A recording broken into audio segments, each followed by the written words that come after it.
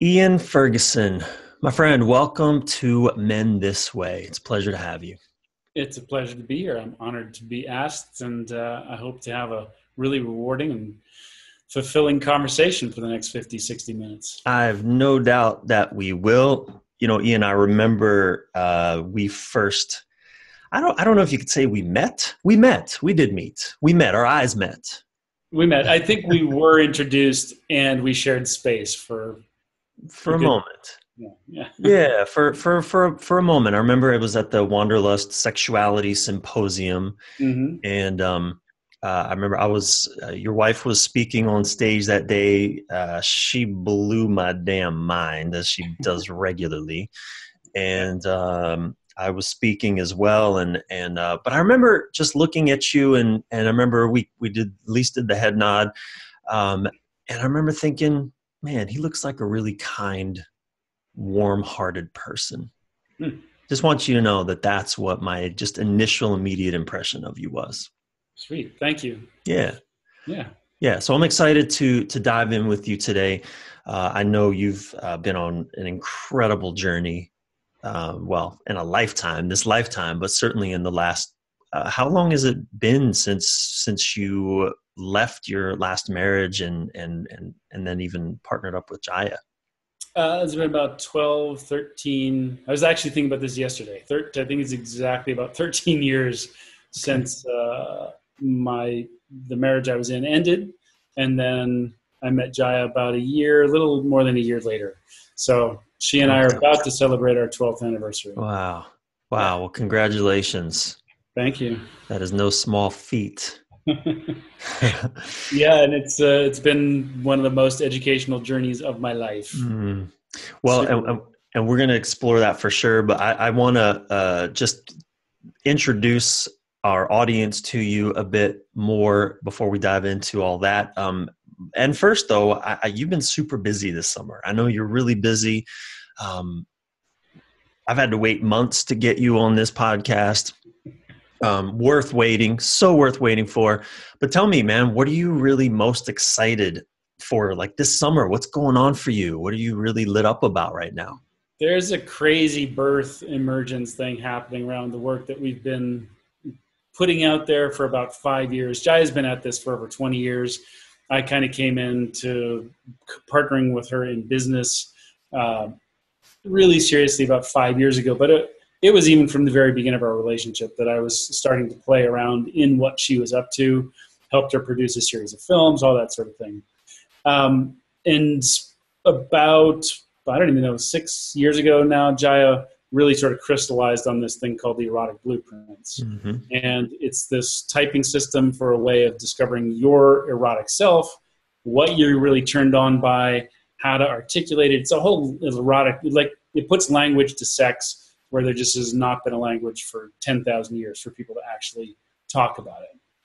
And Yeah, and I just want to acknowledge, and I'll also have said this in the introduction, yeah, that the erotic blueprints have been profoundly, those five erotic blueprints, and we'll get to those a little bit later. cool. But those blueprints for me and my lady Sylvie, man, they have been so helpful in Awesome. having a language Mm, for our different approaches to sexuality. yes. So, man, it's been super, super helpful. So, but we'll get into that a little bit later. But keep going. Like, what are you really Sure, excited yeah. about this And it summer? just, that's the kind of thing that I love to hear, and I hear Yeah, it from pretty much everybody who has contact with them. yeah. That's why they're there. That's the thing that, so that seed got planted, and now the bloom is on the bush, and huge, huge potentialities are coming into existence. So what's up is really the expansion of this mission, Hmm. and it's a mission at the core. My something that's of pivotal importance to me is the ability for people to fully express themselves, consensually but fully express what they're up to, what they love, who they are, freely. And it's in a world that's safe and can receive it, not judge it. It may not be your thing, but don't yuck my yum. Basically, like if we're all consensually playing and playing full out, we're gonna have a lot of different flavors going on. And my dream world is a world where that gets to express itself freely. Yeah. And the thing that's starting to, you know, the bloom that's on the bush is this thing that I kind of hesitate to say it because it's not manifest yet, but it's this concept of really creating Pleasure Island, like literal pockets on the planet where people can be in this conversation, this highly conscious conversation that has consent, boundaries, but allows people to play full out. Yeah. And kind of like, do you know Buckminster Fuller? Yeah. Okay, so he always talked about, you know, don't fight the powers that be. Create the thing that you're out to create, and the people will gravitate towards it. So that's the kind of energy from the coaches that we're training to some of the clients that are coming in and seeing, and business people who are coming in and seeing kind of a bigger picture of the potentialities of what we've been working on. And it feels like it's right on this precipice of like, oof. Okay. Yeah. Yeah. Like the shape of our live events is changing and transforming. The kind of experiences that people are coming out of those events with have radically transformed over the last just year, because some of the things that have happened for JAIYA and I have rolled into our, you know, personally on a personal front, they've rolled into our business, and just the energy that exists at the core is totally transforming everything. So it's trippy. Got it, man. So I want to slow you down a little, just because I can really tell there's so much brimming and brimming and bursting for you.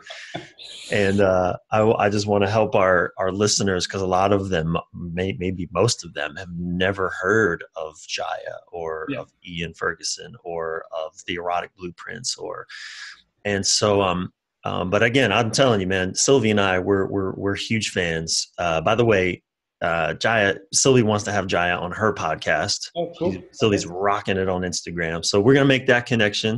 It's got to happen. And we're definitely coming to your Pleasure Island. Okay, cool. When that happens, you're invited. Absolutely. But let's take a step back for a moment, Ian, and I'd love to hear about a significant event or experience in your early life that has played a fundamental role in shaping you as a man. Cool. Yeah. I would say it's two experiences happening in conjunction with each other. So when I was a kid, I was a bit of a unique flower. I tend to make some choices that the other people of my gender were not making. So I really was turned on by dance. And for whatever reason, 5, 6 years old, I told my mom, hey, I want to learn to tap dance. I don't know if I saw like Fred Astaire or Gene Kelly or some, you know, one of those guys in a Sunday movie thing. I was like, that's cool. And my mom said I danced from the moment I was on my feet in my cradle. So there was this thing in me, and making that choice in the zone of the world that I grew up in, Ohio, was not necessarily like the thing that most boys did. So it set me up to be, you know, different. Yeah. And in that, I had an experience of, you know, it turned into an experience of bullying and exclusion, you know, being called faggot and all the things that had me saying, well, wait, I'm just having fun. I'm doing this thing. And now what does that mean? I played some sports as well, but I didn't excel in those areas. So there was this internal questioning that was going on of like, well, what does that mean? Somebody's calling me faggot. I'm this, that, the other. Who am I? Yeah. So in the face of that, at the same time, because I'm in this dance community, I'm like one of 3 or 4 guys who studied at this dance studio that had hundreds of girls studying at it. So I would walk in as a 7-year-old boy, and there'd be 30 5-year-old girls who in the waiting room to go into the class, and it was like being a rock star because I was the guy. Yeah. At 7, almost. Is that too? I don't know. Is that too young to appreciate it? I don't know. Well, it was a feeling like I knew, like, so I had all sorts of philosophies that developed about like hierarchy of girls, and like, here's the girls who are the ones who are going to cling. Here's the ones who are self-possessed. Here's the ones who want something from me, but I'm like, wow, fascinating. So I had this experience of being, kind of like spat upon in one culture and being like this megastar in this other. So the holding those polarities also had me, kind of like the philosophy I talked to at the beginning of the thing, which is this thing about being safe to be fully self-expressed. Yeah. That became fundamental to my core. I mean, I gave high school speeches about it. I was, I dressed in ways that would confront people because I was trying to push the edge of what was acceptable. Wow. So I had both of those polarities, and I would say that even in the work, in my play work and my work in my 20s and my 30s, it was a driving force. And then especially even coming into with the work with JAIYA, where my fundamental core might be about free self-expression, when I started to walk through the gate of sex and sexuality, I was like, this is a place where people are really caught up, really strung out, and really hiding parts of themselves because they're scared, there's shame, there's trauma. So to be able to step into somebody's bedroom is stepping into their entire world. Yeah, absolutely. I very much relate to that provocateur rebel. I'm not a provocateur. I don't live to provoke, but I also don't mind provoking. I'm open to provoking, even though I don't seek to provoke. And I was in the military, and I remember the military is not a culture where you question things. And I remember whenever the big generals would come to town and they'd get all the troops together and give us the speeches, and then they'd open it up for questions, I was always the guy with the first one to raise his hand. And I would ask the question that went maybe just beyond the line of what was acceptable to ask. And not so far that I would get in real trouble, but definitely far enough that my immediate commander would look at me sideways like, Reeves, are you kidding me? Right? I lived for it. And it was so the military was not really a place that I could thrive. That same colonel said, you're either going to be a 4-star general someday, or you're going to go nowhere in this military. One or the other. Right? One or the other. I was like, I'm going nowhere. I'm out. Yeah. Awesome. So I can really, really appreciate that. And I know now you were married for a time in a monogamous relationship, correct? Yep. Yeah, for sure. And that relationship ended, and then you met JAIYA a year later, and you entered into, were you seeking an open, I don't know if that's the right term, open relationship, but. So that's just that's a universe in and of itself. Yes. In terms of, so all I knew was monogamy. I mean, I heard about swinging and open relationship and that sort of thing throughout my entire life. But my marriage, a huge problem with my marriage was the sex life. And I was the culprit. Like the inability for me to stay present, stay grounded, and really see my wife through to her pleasure. I got caught up in my head. Am I doing this right? This is taking too long. I don't know what I'm doing. So I was in this loop of failure. And in that, it shut things down for her. We were really great communicators. Like we had communication down. How long were you in that so-called failure loop for?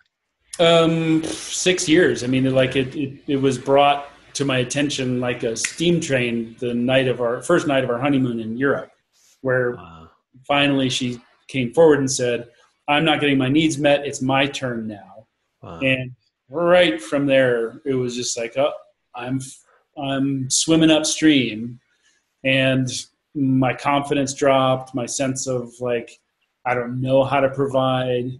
And, any number of sort of juvenile excuses, undeveloped psychology just let me use those excuses to kind of keep falling back. So the good thing coming out of that is within a couple of weeks, within a few weeks of us officially ending our marriage, it just got really clear, like, hey, wow, I'm taking 100% responsibility for this piece. Yeah. And so what is there for me to do about that piece? And I didn't go study a bunch of sexuality work or go into tantra workshops, or didn't like pursue things on some kind of like get all the information front. But for whatever reason, I knew what it was my lack of ability to be present, to just drop in no matter what's going on, continue to be curious, be present, hold the energy with my partner. You know what occurs to me too, as you were sharing that I believe so many men, we kind of live with a persistent fear that I can't satisfy my partner. And so much of our attempts to satisfy are really wrapped up in us looking good. Yes. Rather than in actually satisfying our partner.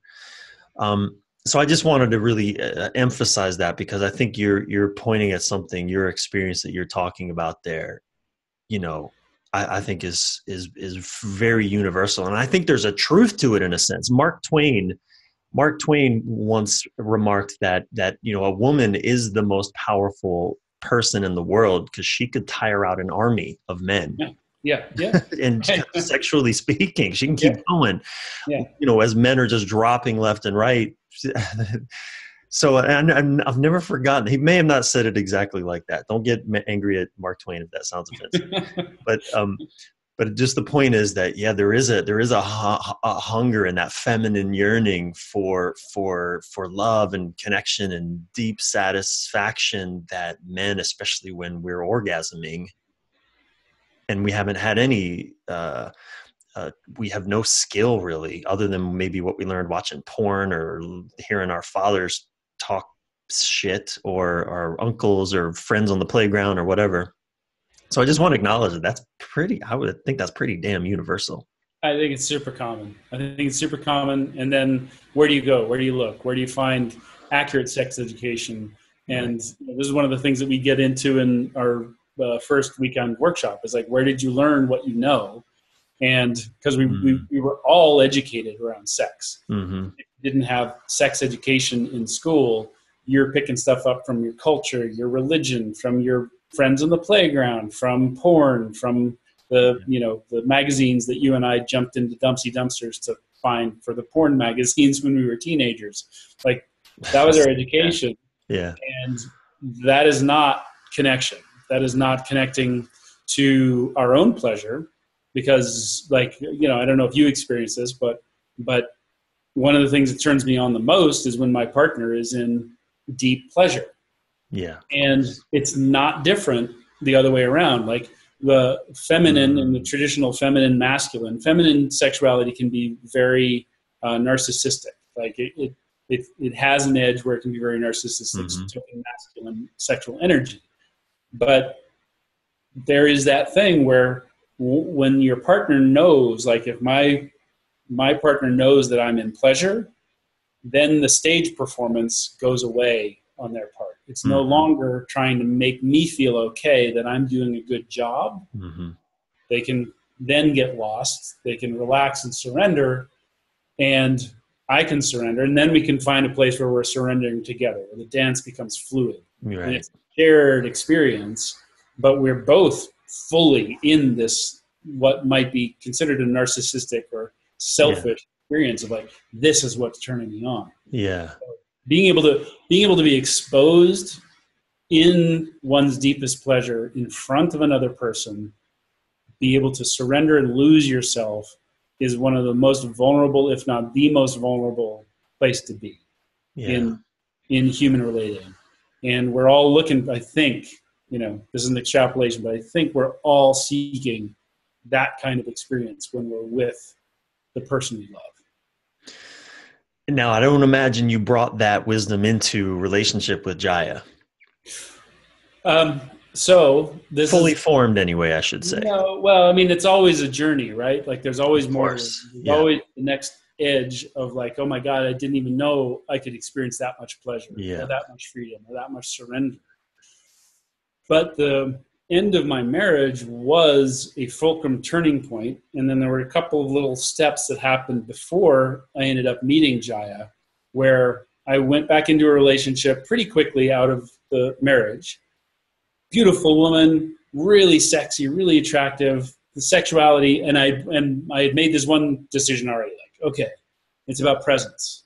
I just got to be with this person, totally transform things. All of a sudden, you know. And just to ask, just really ground that in, because we hear this word a lot, especially in men's work, presence. When you, that epiphany, okay, it's about presence. What did that actually look like for you? Like, what did that actually mean? Like what was something that you would actually practice in these sexual occasions that for you and for your partner meant I'm being more present? So it's paying attention, and paying attention to just putting all of the focus right here with this person and being curious. So some of it would be, I'm just kind of getting caught up in my head a little bit because these things vary with the type of partner you're with and with the blueprints and all that sort of thing. But in general, the thing is curiosity and being very, like, bringing up, heightening awareness. Like, okay, I'm touching this person in this way, and if it's a nonverbal thing, I'm looking for signals. Right. Is their breath deepening? Right. Have they closed their eyes? Are they tense? And tension isn't always a bad thing, but are they tense, like pre-orgasm tense? What are the signals I'm picking up? Or tense, like, don't touch me there. Or don't tense, do that. like, or like, I didn't like that. Like it's gone too far, too fast, that kind of thing. Ian, I just want to stay here for a minute, man, because this is so important, and I'm reflecting on. I remember reading an article. I think it was what's his name? I can't remember, but one of these celebrities that caught up in the Me Too takedown, if you will. There's a woman who she felt was essentially raped by him. Tells the tale about how he put her in his car on the way home from a club, and basically, her whole body was screaming no, but she never verbalized no. And she tells this incredible tale about her experience, the 20 minutes or 30 minutes, whatever it was, from the club back to his home, where she never said the words no, but everything in her being was saying no. Yeah. And they had sex and all of that. But I think this is so fucking important because, I think in this day and age, what us men more than ever have to learn, if we're going to stop hurting our women, even with the best of intentions, if we're going to stop hurting them, we have to pay attention, like you're saying, to what's her body is doing. Right. Not just what her mouth is saying. Yeah, exactly. So I just want to acknowledge that, man, because what you're hitting on here, I think, just has ramifications beyond just, sexual pleasure. Yeah, we're at a stage of up-leveling sexuality consciousness, sexuality communication, and there's a lot of pressure on those of us walking around with cocks between our legs. To really up the game and not shy away from the conversation. There's still this desire for connection and love and healing and raw, human, amazing sex between people. That's all still there. But how we get there, the dialogue is shifted. Yeah. And there's some very important pieces to that. And presence and this awareness and this curiosity and listening with the body and listening, with a maybe is a no, right? Yeah. So right. Being able to make sure that you have full consent from a partner, from a lover before diving in. Right. And it could just be no for this moment. Exactly. And as we back off and help our partner feel safe again, we might notice that her body and her words are saying, okay, now we can go further now because I feel safe Yep. in this And moment. a really awesome thing about the no and listening to a no and receiving a no is, once you can get really clear with the no, then you can trust the yes that much. So I like that. when that partner says no, take it as a gift. Like, they've given you a boundary, and if they feel you, the safety piece you're talking about, if they feel that they've been heard, that boundary's been held, that you can hold it for them, even if they're like, they don't have the courage to hold it for themselves, then it all just starts to open up. Like, then you get real trust, then you get consistency of action and the ability to share more deeply. Like, the intimacy can then flower and open up. The teacher, Byron Katie, Yes. she has this great quote that really played a fundamental role, just this idea in shifting my relationship to my own sexuality. And it was, she said, just because a man has an erection doesn't mean we need to do anything with it. Mm-hmm. And I thought, oh my God. I mean, that was just such a gift. Yeah. It was such a gift, because I love how, like, what you just said, hearing no and trusting the no and really allowing the no. These are my words, not yours, but really letting that no be real and be honored.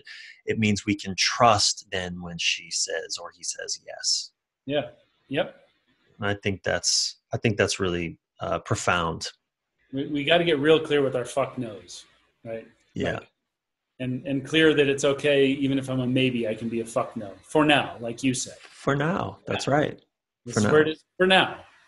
Yay! Yeah, exactly. Yeah.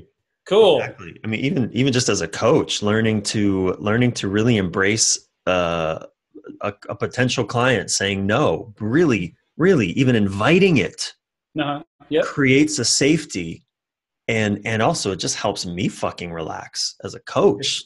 It gets my neediness out of the way. And even as a coach or a sexual partner, when when the person in front of me knows that they're safe to say no, they're so much more inclined to actually say yes. Actually say yes. Exactly. Yeah. Because it's no longer transactional. That's right. Like, what are we sharing together? Yeah. Let's just get real about what we're sharing together. Yeah.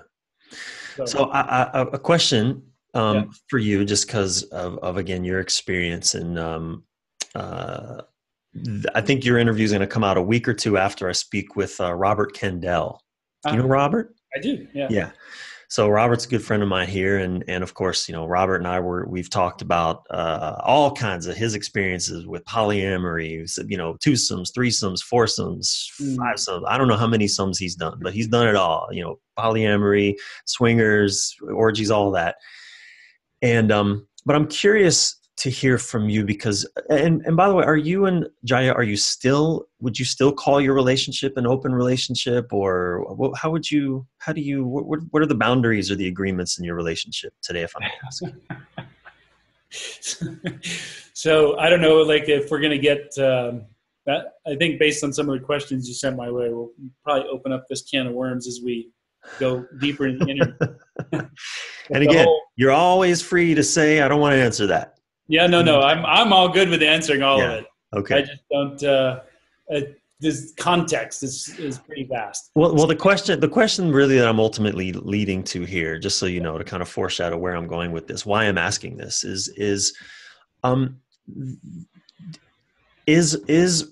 polyamory or open relationships. There's this idea out there, especially amongst many men, that monogamy is not so-called natural, and that therefore the presumption is it would be easier for me if I just open myself up and have multiple partners and don't monogamize myself to one person.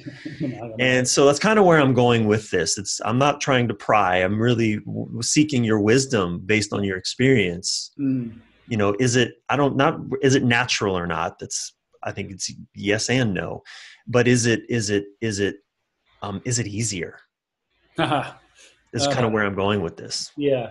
I would not say that it is easier. So I would say, just to answer your question about JAIYA and I, we are in an open relationship.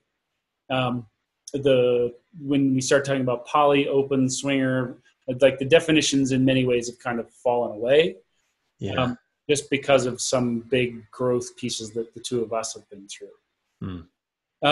And I would say that the practice of polyamory, practice of open relationship, or don't ask, don't tell, or swinging, they all have different flavors. Yeah.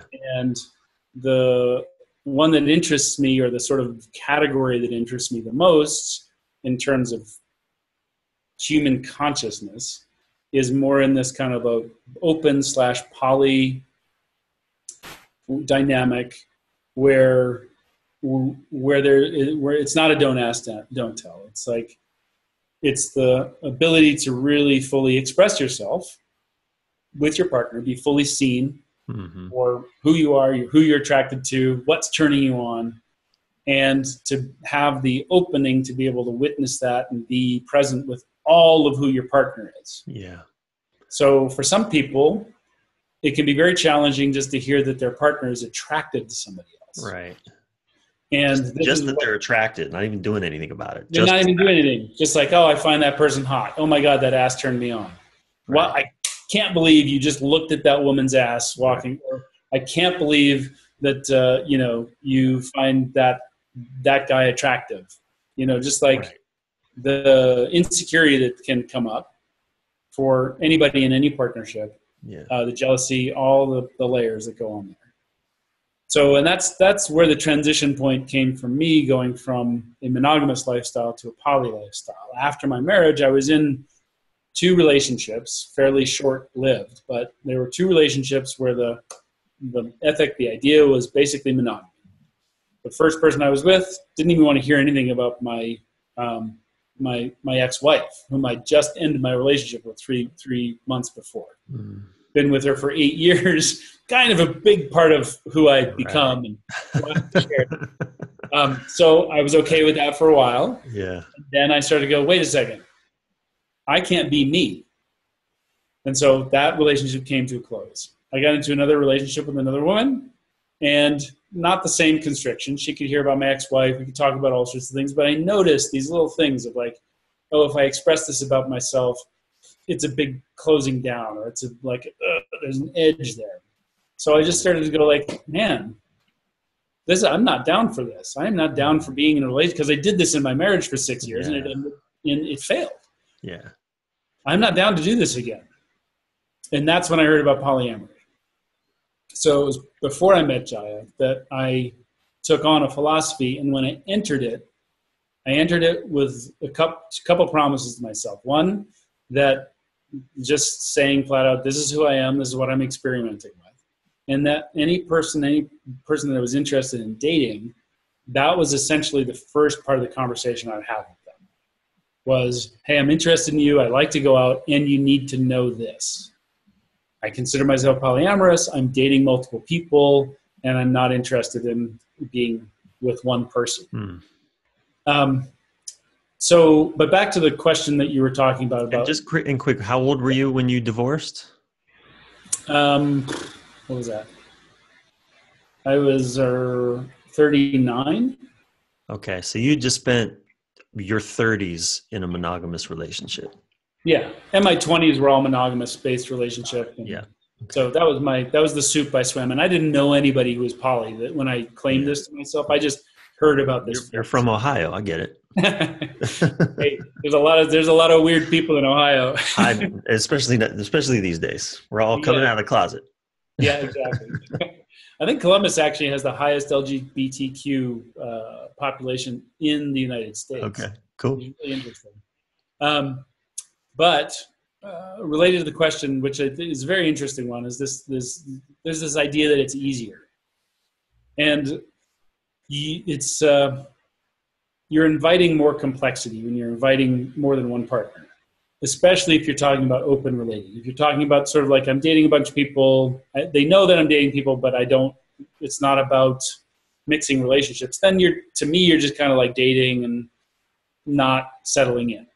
Yeah. If you're into the practice of polyamory or open relationship, there's more of a processing. There's more of a, who are the people you're bringing into your life? Why are you attracted to them? What turns you on? There's something, do you know the term compersion?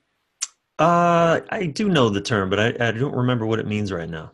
So it's basically like the opposite of jealousy.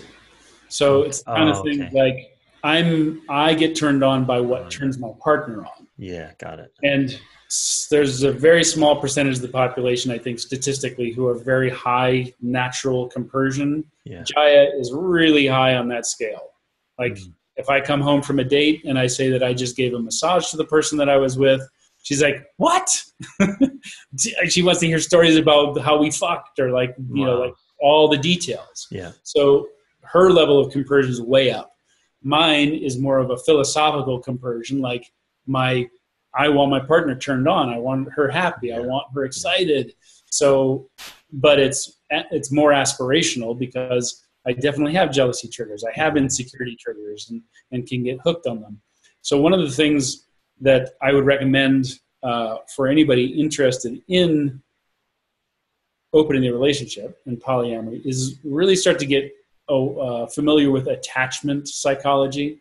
Mm-hmm. Finding out what type of attachment style you are, what type of attachment style. The avoidant, the avoidant, secure, secure, attached, avoidance. Yes. Yeah. Yeah. So there's a book called Attached, which kind of helps break it down really well. Yeah, my partner Sylvie, she's an expert in the attachment styles. Oh, cool. In therapy, yeah. So what you're inviting in is you're inviting in an entire universe of attachment style. Even when you invite in that third party person, you're bringing in an entire universe of how they relate, what they need, where their needs won't get met or will get met, how they view your partner as a threat or as a benefit. So the people that I have witnessed practicing polyamory really successfully, they spend a lot of time processing. Mm-hmm. And they do a lot of group processing. Mm-hmm. It's not like that person is just somebody you're dating over there. That person is essentially my partner too. Yeah. So you are asking complexity. You know, I think as I remember, well, no, this was a terrible sort of connection. But I remember when I was 20, I went to my stepfather's Alcoholic Anonymous meeting. He finally got sober after being an alcoholic for decades. Wow. And I went to his first meeting and I heard the conversations they were having. And I thought, wow, man, you guys are having amazing conversations in this 12-step program. And I thought at that moment, again, so this is a terrible analogy. I'm not comparing alcoholism to polyamorous leanings. But I just remember thinking, wow, you guys are really talking about the shit everyone, so-called normal people, aren't talking about. The unafflicted aren't talking about. And what I'm really getting present to, and I've never been drawn to polyamory, certainly not at a deep level. Superficially, sure, but it's never been my path. But what I'm really hearing and really understanding is that actually this path really requires an open communication that in monogamous commitments frequently, if not predominantly, is shut down. Is not valued. I think so. I think, I don't know if it's not valued. I mean, one thing could be it's not valued. I think some of the conversations that end up having to happen in polyamorous or open relationships scare the crap out of most people, because we have a model that is monogamy based, till death do us part, reinforced by fairy tales, reinforced by making the alternative relationship wrong or taboo. Religion. Culturally, in movies, from what's that vampire series? Like there's always these threesome kind of things. And it's always freaking trouble, right? Twilight. Yeah, that's right. That's an interesting observation. Wherever there's a triad, it's not a harmonious one. No. It's a threatened one. Threatening. That's interesting. Yeah. That connection. Yeah. So, and then we get into the whole model of, okay, so are we more genetically close to the chimpanzee or the bonobo. And a great book for kind of diving into sexual politics is a book called Sex at Dawn. And excellent book. Sex at Dawn goes into often like the kind of the so is it our nature or nurture? Is it the container that we're in? Our container is one that pushes everybody from the way that we live in these, houses all separated from each other, the way that all of the politics are aligned around marriage and taxes and all that sort of thing. They reinforce a model of monogamy. And poly doesn't have much of an opportunity to have a nurturing ground. Yeah. And we'll put that book in the show notes at bryanreeves.com/men this way. If you're running or driving and you can't write that down, well, everything will be in the show notes, everything that Ian talks about. There's so much more to say there, but I want to move on to a related but different question about what I call winging it. Most of us are doing the wing it method of relationship, of sex. And I think there's this also, I hear this common idea out there, and I'm sure I harbored it for many, many years, that sex, it should just be easy. It should come naturally, right? And then when it stops coming naturally, or it never did, or whatever, when it doesn't come naturally, whether you're with a new partner or a long time one, we think, well, this must not be the right relationship. Yeah. Why is that bullshit, Ian? Well, sex, I know that's a leading question. Sorry. Yeah, no, but it's bullshit. Set me up. Poof. I'll knock that out of the park. Yeah. So sex is natural and making love is an art. You cannot create great art without knowing the full skills of what the opportunities of the palette are, right?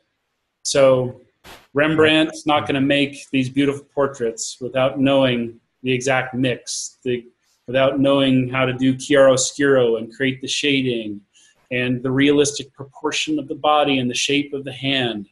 The great composer has to know the high notes and the low notes and how the flute plays over here and the bassoon drops in here.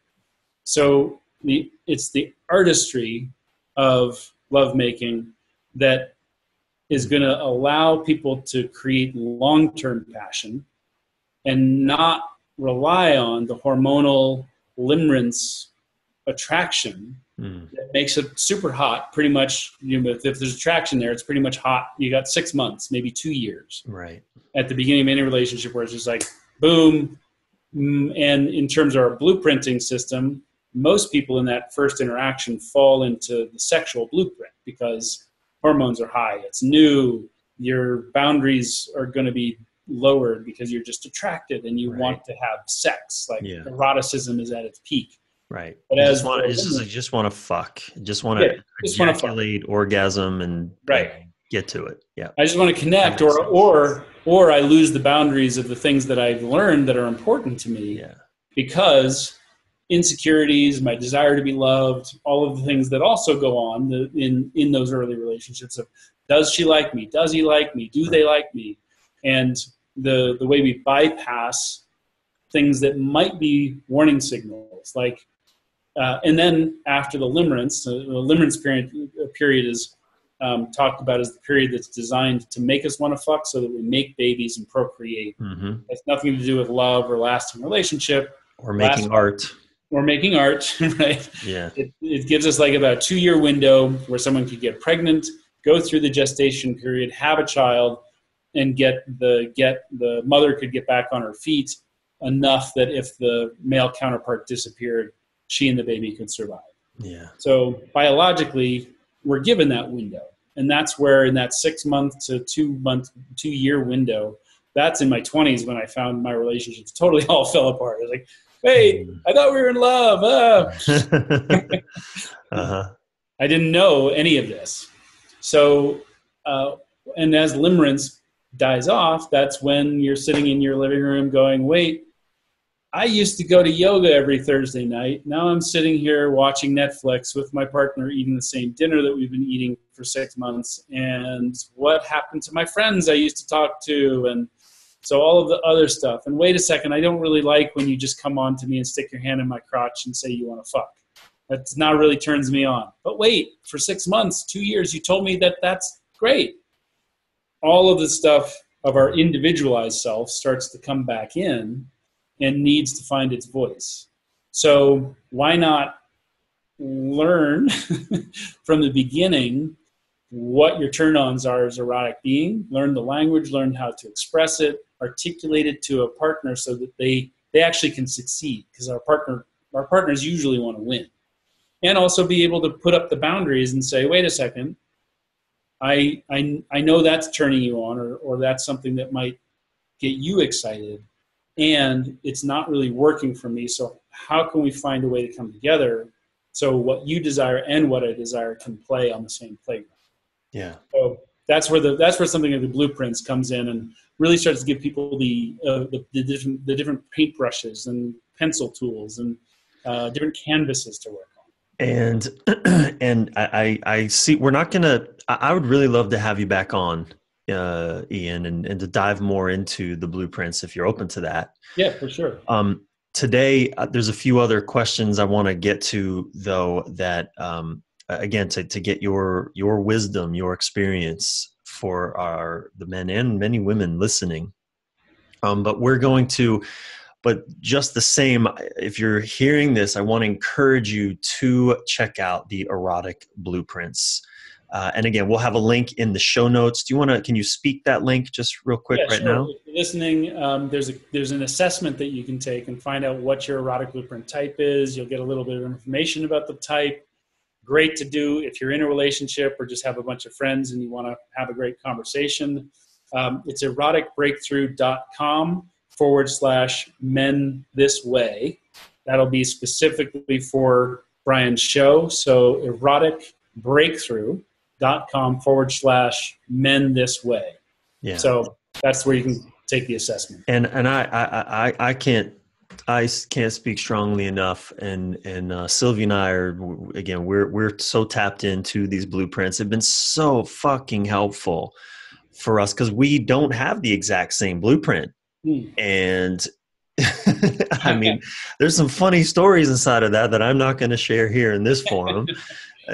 But it's been so helpful to bridge what could otherwise have been some really uncomfortable and awkward and hurtful moments. Yep. So having the language of the blueprints has been really helpful, and it's helped us just laugh. Yay. It creates so much laughter rather than confusion and frustration and feelings of rejection and all that stuff. So definitely go take that quiz, that assessment. But I want to ask you two questions, and then we'll finish up with our 5 key takeaways finale. Cool. The first one is, what do you think men really need to know or learn to create a truly fulfilling, intimate relationship, whatever format that relationship be in? Yeah.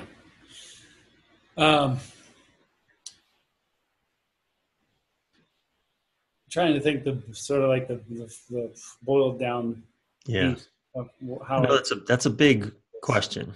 Yeah. And I expect an answer in 15 seconds or less. Yeah. This is the sort of like generic, not even generic, but the sort of broad brush is really to know yourself.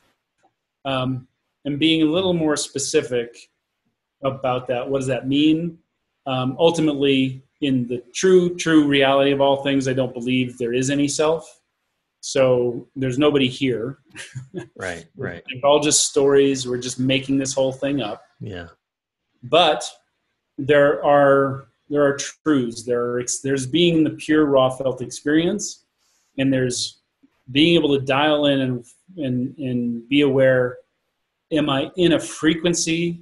Am I existing and being in a frequency right now that's harmonious and creates melody and connection?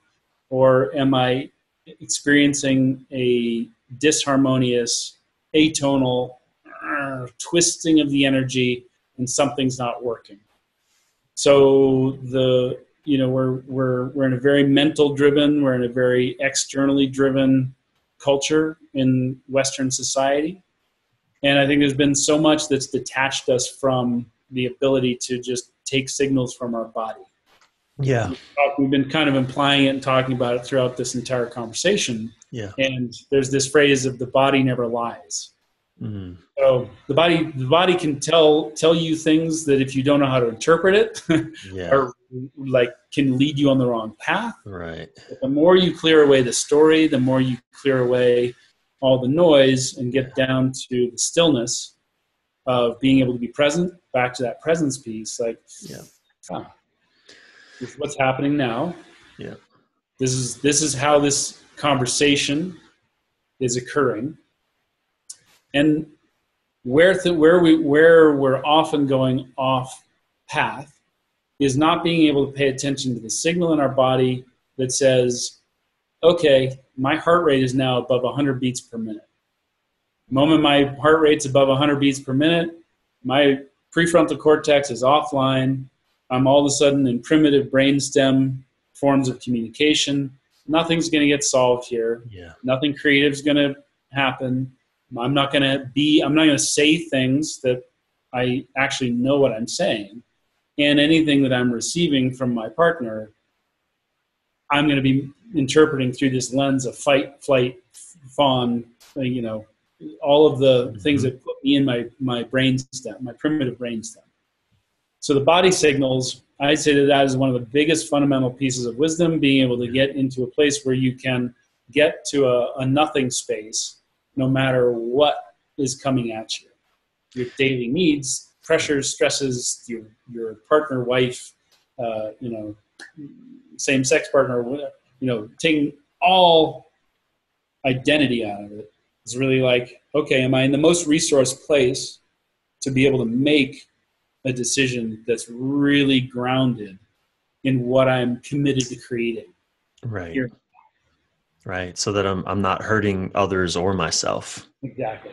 At least not beyond how much we're already hurting. And I think one thing that I notice too a lot is we have to be really careful how we use alcohol and any kind of drugs, marijuana, alcohol, because those immediately numb those signals. For sure. And alcohol, there's been a bunch of there's a graph. I can't refer you to where it is exactly, but there's a graph that puts pretty much all the drugs on a spectrum. Yeah. And alcohol is the worst by far on all counts of doing harm to self and doing harm to others. Wow. Yeah. Alcohol, that alcohol is legal and 5 million of these other drugs are illegal is shocking, right? Yeah. Yeah. Yeah. So I know it, and I've worked with men and women who have otherwise great lives, but there is dysfunction in the relationship and they don't realize that alcohol is playing a role. They may not identify as addicted, and they may not be addicted in the traditional sense, like, they're getting drunk every day or it's some big experience, but yet the consistent use of alcohol to take the edge off is actually numbing those body signals that have really important information for us. Yeah, for sure. I agree. So I think that's a really great, none of my other guests have brought that one up yet, man. So I think thank you for bringing that to the table. And then the last question before the 5 key takeaways finale, what is the biggest challenge facing men today, and what wisdom could you offer in the face of it? I think the biggest challenge, and it goes beyond gender, is story. So this is the piece that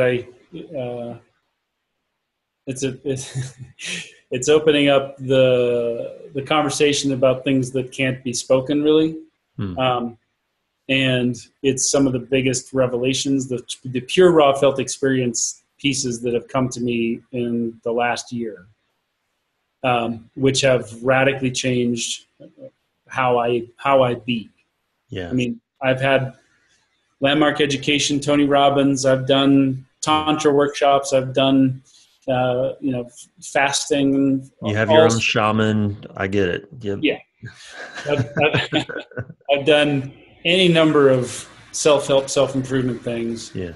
And in the last year, some profound experiences that I've gone through took what was intellectual, like, oh, I've read that in a book 1,000 times, to a pure raw felt experience.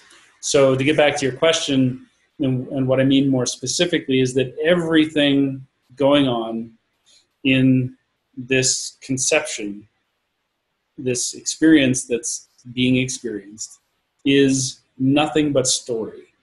Yeah. So everything, everything that is story is not what is. And the ability to be in, I say all sorts of weird phrases when I start talking about this, but being in the isness that's ising itself is all that it is. Like that right here, you and me. Yeah. There's an experience appearing of Bryan Reeves on my computer screen. There's, a breath coming to my body. Right. There's a light in my face. There's words appearing out of my mouth.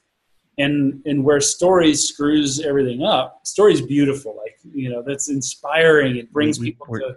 Right, we're humans. We tell stories. We tell stories. It's how we relate. Yeah. And if we can stay in a space of a story is just a story, and it actually holds no truth. Yeah. There's freedom. There's freedom available in an instant. Yeah. And the freedom in relationship, whether it's a work relationship or a partnership relationship, being able to start to become aware of like, oh, this thought just passed through my head, creates this physical response in my body. My partner says X, it means this. Now this and that, and now I'm in a loop of a story, which I tell myself and I reinforce by finding evidence to make the story more true. So it's the story that I have to be more masculine or more of a man, the story that my wife is, I can never meet her needs and she's a bottomless pit. All of the stories and attachment to those stories walk us down a path of illusion. Yeah, that fits nicely into that phrase, the road to hell is paved with good intentions. and working with couples has certainly taught me that. And of course, in my own experience, I've lived so much hell despite having the best of intentions. Oh yes, for everybody. And actually, I'll if I may take the liberty of putting the last two answers together, because one of the fundamental distinctions that I work with, certainly in my own life, but particularly with couples, it's so helpful, is separating story from phenomenon. The story of that we're making up in our minds versus what is actually happening in the body or in the room in this moment. Mm-hmm. And I think being able to make that distinction gives us, as you said, a freedom to just be and make way better choices, by the way. Right. Because we're making choices based on what is actually happening in the moment versus the fantasy we're living in, which is often wildly disconnected from what's actually happening in the moment. There is no connection. There's nothing, none of the past exists, right? We carry it around with us like it's this big house that we built, and now we have to bring it with us to identify and say, hey, this is me, this is what happened to me, this is who I am. Yeah. And it's like, you try and fit that house in the room you're in, and it's nuts. There's no oxygen left. It's nuts. I mean, look, politics is just the stories that are happening there. They're exhausting. It's insanity nonstop. So, yeah, great. Okay, perfect, man. Thank you. Let's wrap up with our 5 key takeaways finale. All right.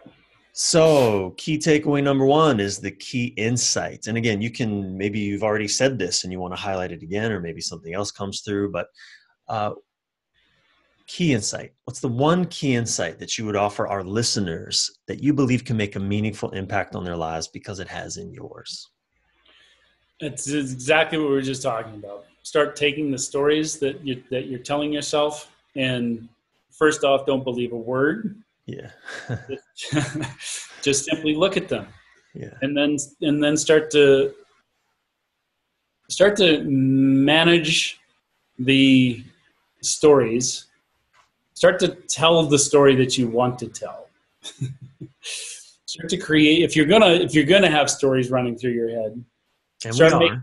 ones that really serve and empower your partner, empower the people you're relating with, empower you to make the choices that create, the boundaries and safety that you need to flourish, that really start to draw in the highest expression of who you can be.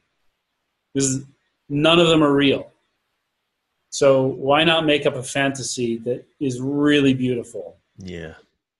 If we're going to tell stories, let's tell better stories. Let's tell better stories. Let's make this a better experience for everyone. I love it. Number 2, key mentor. Name another man that you've been inspired by, living or dead, that you would recommend our listeners to learn more about. So this man came recently into my life and is now becoming full force infused in so many ways in my life. His name is Satyen Raja, Satyenraja. Yeah, he's been a guest on the podcast already. Oh, sweet. I know Satyen. I love Satyen. Cool, Satyen. Yeah. So he's been doing some amazing work for a couple of decades, but within the last 5 years, he started bringing in something he's calling accelerated evolution. And we have a whole bunch of coaches that we train in our modality, and JAIYA stumbled on his work. I mean, she knew him from a while before, but through stuff she was researching, she came across the modalities he's working with right now around accelerated evolution. And the stuff is amazing for rapid dissolution of story, trauma, disempowering habits and loops. And, we're infusing his work directly in with our coaching program. We're bringing him to train our coaches. So Satyen Raja, Warrior Sage, great guy. We're taking him on as a personal coach for us as well. So. Beautiful. I love Satyen. He is what a deeply generous man he is as well. He's also episode 12 of this podcast, by the way. Cool. Yay. Very cool. Number 3, key resource. Your most impactful, inspiring book, movie, or podcast of the last year. This one's tough, man. I used to do quite a bit of book reading and a lot of podcast listening, and now I'm just kind of like, I'm poof. Yeah, I know. I can relate. Yeah, I'm so immersed in what we're up to and what we're creating. But I think it just guide people back to, blueprints are an amazing thing to explore, but that's my personal mission. But I would guide people again back to kind of like Satyen stuff. But he's got a lot of YouTube videos. He's got a lot of stuff out there. And it's sort of the forefront of an area that's not the blueprint work that we're doing that I think is going to just have a massive impact on the planet. So I'm going to combine efforts here on this one and say, go listen to Men This Way podcast, episode 12 with Satyen Raja. All right, wonderful. Number 4, key investment in the last year. What's the best thing that you spent money on under $10,000? Okay, so this one gets a little risky, and it has to do with the pure raw felt experience that I was talking about. Mm-hmm. So it feels a little vulnerable to share this because I don't talk that openly about this, though it's becoming more common to talk about this stuff in the culture.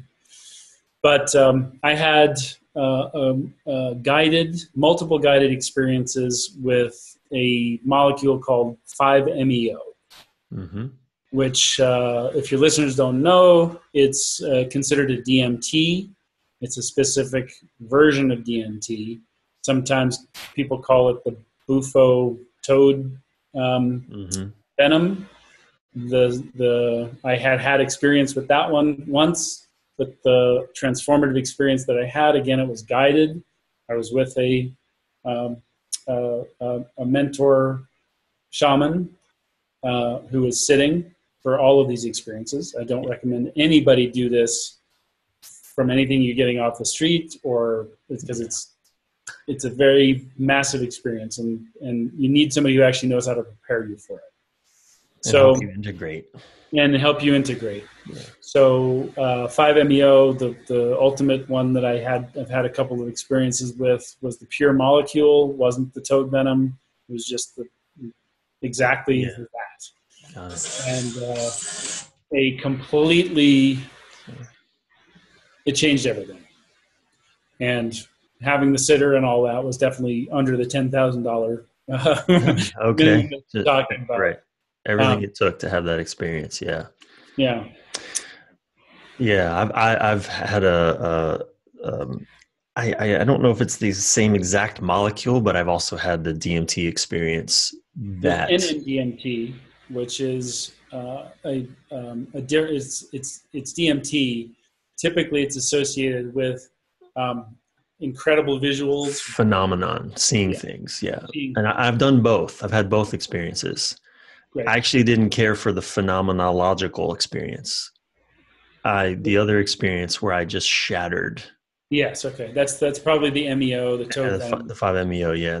That's the experience that to me was like, it was like taking the red pill in the Matrix. It is. It's I mean, really, it's a 40-minute like deep immersion, but for my personal experience, it's it lasts forever because nothing will ever be the same. Yeah, and I know what you mean. I was really scared to talk about it for a long time. I'm a former military Air Force captain, and I did a video about it maybe 5 or 6 or 7 years ago. I can't remember, and I finally put it out there, and I'm so glad that I did.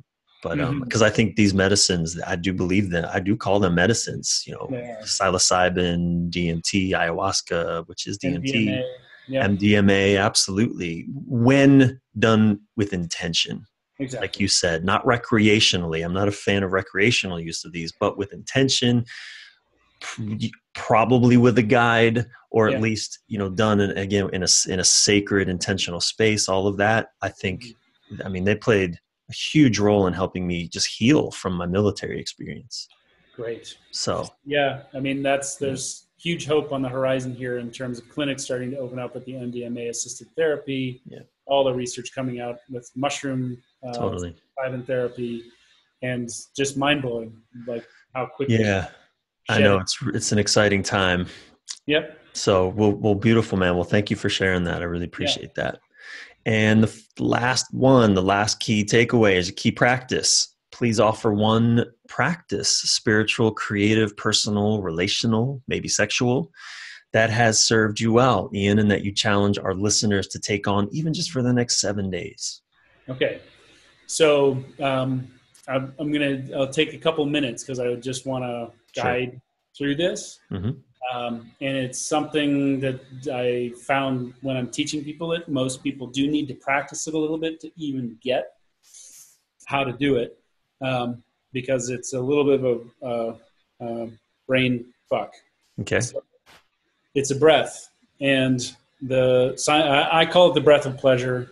There's been some scientific research around this breath where it's basically the ability to rewire in an instant, going from cortisol to serotonin and oxytocin. And the way the breath, when it's really done effectively, you can feel it. It's getting these hormones to bypass the blood-brain barrier and infuse basically your brain immediately into a soup of serotonin and oxytocin. So, and as I learn how to do the breath myself, more and more, I start to get more descriptive ways to help people understand how to do it. But the basic practice is an in-breath on a count of 5. Mm-hmm. And at the top of that in-breath, you are neither exhaling your breath nor holding it. So that's the part that's the like, oh. And how do I do through the nose, through the mouth? Doesn't matter? It doesn't matter. Your in-breath could be either nose, mouth, in-breath. And so a couple things I'll walk you all through, and we'll do the breath together. But a couple of ways to play with this kind of mind challenge is at the top of the in-breath, you could put a little like lock on your breath for a moment, hold, and then just release that. And there can be a tension where you're not really holding your breath, but there's a little bit of a tension where it's not just like Yeah. the exhale. And Well, I love it. I love it. You're playing with paradox, which is so beautiful. It's the efforting without efforting. yes, the doing. There's nothing to do and no one to do it. Okay. Right. So The master does nothing and yet leaves nothing undone that's right. from the All right. Tao. Okay. I love it. Great. Great practice so far.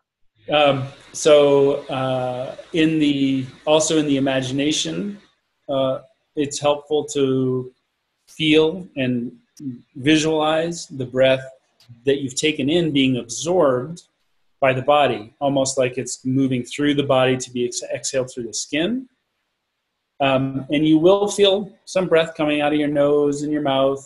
You'll feel your chest depressing and your belly coming in a little bit. All of those things will be there because the truth is oxygen, when you breathe it in, builds heat.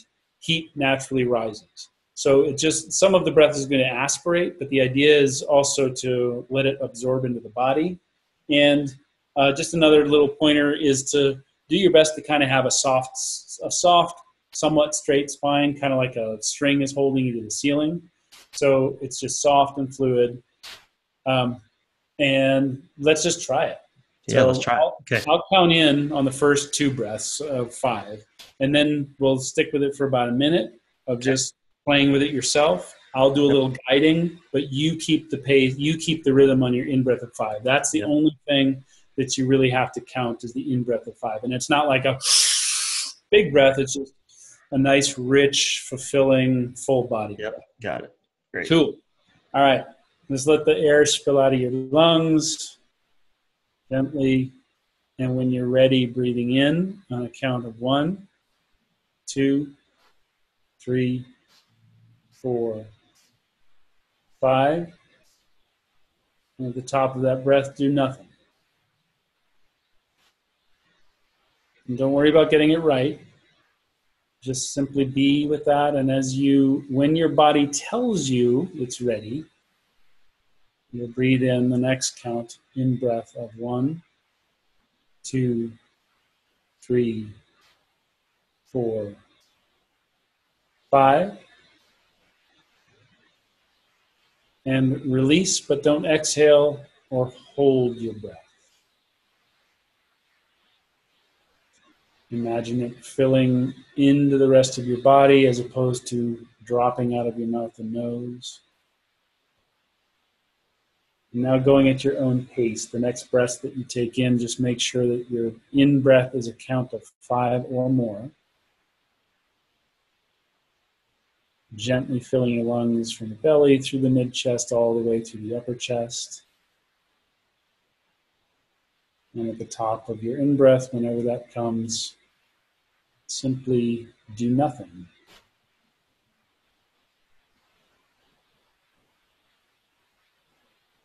Sometimes there can be a tension in the paradox, and it feels like even though you've taken a full breath in, your body needs more breath. You can take a sip in.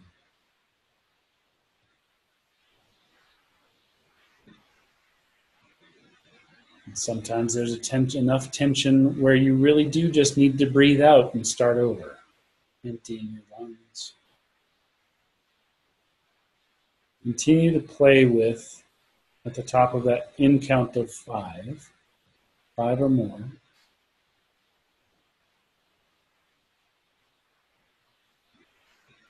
Imagining that there is no out breath, that your body is breathing in all of the prana, the chi of the breath that you've taken into your lungs.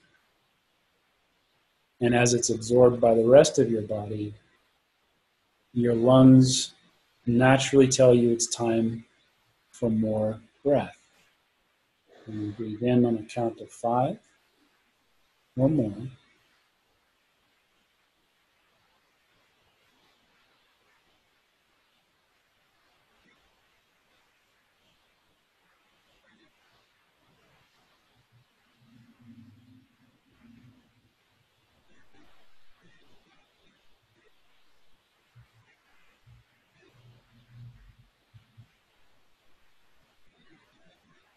And as you practice this breath, you may begin to notice that it feels like a constant in-breath with pauses.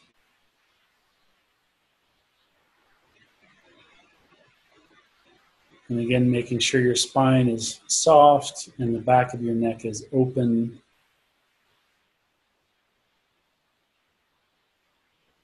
And at that top of that in-breath, another thing that you can allow your imagination to play with is when you end your in-breath, instead of exhaling, the breath is rising as if it's rising out of the crown of your head, the top point of your head, looping back out and down and around and in through your root chakra, your tailbone,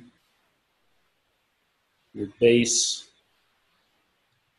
where you breathe in again. So you're cycling that energy. It's running in a loop. The prana, the chi of the breath in, is never leaving your energetic bubble.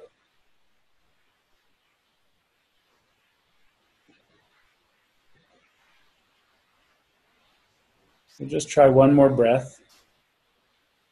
And when you have completed that next in-breath, you can just gently, if you had your eyes closed, you can just gently open your eyes.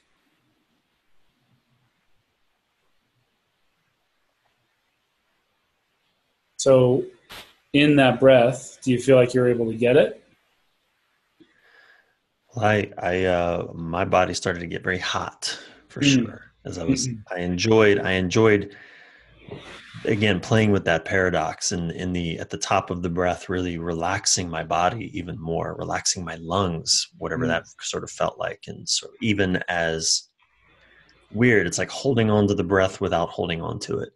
You know, there's that little bit of tension, and what people will often report is a sense of warmth or relaxation, the energy kind of coming off the back of the spine, kind of encapsulating the head, and peace. And that's the serotonin and oxytocin kicking in. Just for quick clarification, in that, as you go to the top of the breath, and because what I noticed was after a time, it's almost like how the air would come out of a soccer ball on its own pace. Eventually, I would just notice, oh, okay, I need to take a breath again. Is that kind of what the practice is? Exactly. Your body's guiding when it needs the next bit of oxygen, the next inhale. Yeah. And there's all sorts of like ways that I'm starting to play with this breath in terms of mixing in Kundalini practice and that sort of thing. But the breath on its own, the simple breath here, and why I pick it as the practice to share with your audience, is in a single breath, you can create a radical state change. Once you get this breath, you can be in that conversation with your lover partner that's being challenging. You can be in the conversation with your boss or the person on the street. You can just be in your own conversation in your head that's creating a loop. And by doing this breath once or 5 times, you can radically shift your. You can step into a state of pleasure. Well, I think that's where these practices, these breath practices, are really meaningful. Is that they really give us access to remaining calm, let's just say, in what is often otherwise a very stressful experience, and we're not responding well. Yeah, exactly. Not even present to what's happening. Not even present. Yeah. Beautiful. Ian, man, I'm so grateful. Thank you so much for saying yes. Where can our listeners learn more about you? We've given them and maybe that's the place, maybe that's the link that you want people to go to, but what would that be? The best place for them to go from here? So I'm not huge on social media personally. I'm pretty immersed in our little universe. So coming into eroticbreakthrough.com/men this way, is the quiz that then kind of leads into the universe, where we've got a weekly email that goes out. One of the things that's most exciting to me is our live workshop coming up at the end of October. That's the one where that's kind of like the big invitation. You don't have to have done a bunch of our other work to come to that workshop. It's 3 days. Where is it? It's going to be in the Denver area. Okay. And if you guys take the quiz, you'll end up hearing about the event and some special offers and stuff that are coming out over the next month or two as we lead into filling the venue. But, it's anywhere from 300 to 500 people. We have a massive erotic persona dance ritual thing on Saturday evenings, which is amazing. Sounds fun. Yeah, and it's a dive into the blueprints, into communication. Our workshops are pretty immersive. So it's not, you're sitting in a chair a good deal of time taking in some information, but you're really getting a felt experience of a lot of the stuff that we play with and Beautiful. encourage our students to play with. Awesome, man. Thank you so much. I'd love to have you back on again to talk about the actual erotic blueprints. I love that. That'd be great. Sure. So good. We'll definitely do that. Ian, thank you so much, man. It's been an honor to have you on Men This Way. Thank you. It's been an honor to be on the show, and you're welcome. And I'm so happy I made the time and we could share some time together. Beautiful. We're out.